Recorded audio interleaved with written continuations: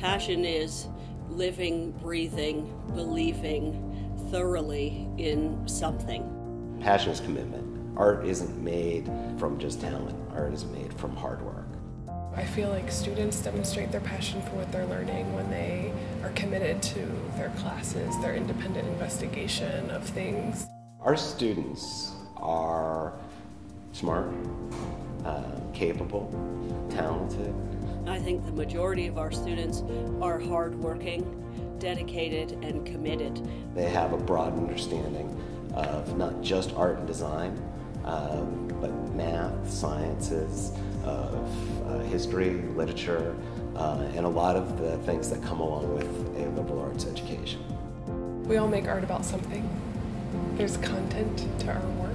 So I think it's really great that if you're making art about culture, you can go take anthropology courses or sociology courses. I think that's an advantage for our students. Our students are capable of doing greater development of their ideas because they're not only exposed to art, they're exposed to a wide variety of topics.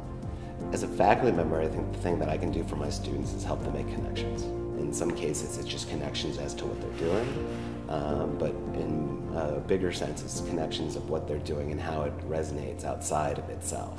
You'll find that you will have teachers who've never had you in class get to know you, start to ask questions if you cross paths with them. And there's a lot of care and nurturing that goes on in the department that's very genuine, but at the same time it's wrapped up in creating a safe space for you as a student to take risks with your ideas. The community is like a family because students are so known here. We recognize people in the hallway.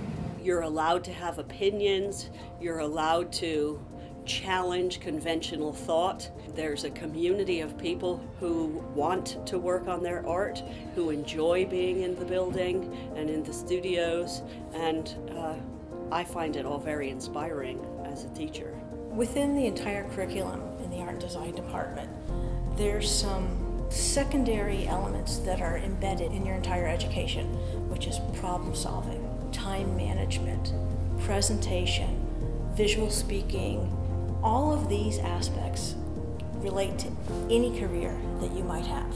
The idea of what happens to someone after they graduate is that they need to be prepared for anything and everything.